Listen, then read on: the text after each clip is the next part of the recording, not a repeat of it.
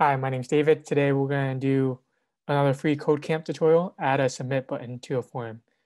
So adding a submit button, first we have to think is a type of button.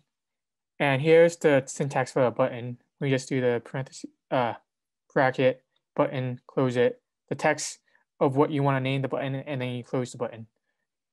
So in this exercise, we want to create a button as the last element of your form element with the type of submit and submit as its text.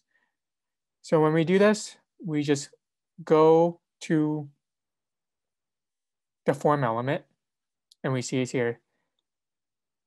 So it wants to be the last element of this form, and we can see this form here. And we do button, and then we do type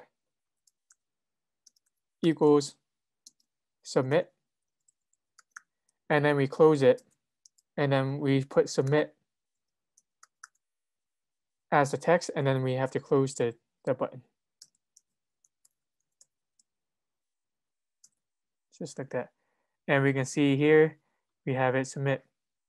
And then submit is like a pre-built that HTML has. So that's it. Thank you.